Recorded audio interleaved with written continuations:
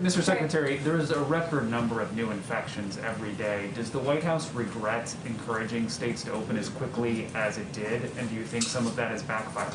No, absolutely not. I think we've had a very careful plan, again, working with the states. This is primarily the states' responsibility, but working with the states.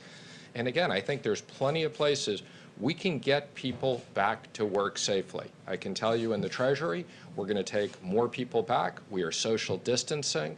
We're checking people's temperature at times. There is a safe way to reopen the economy, and we're going to do that carefully.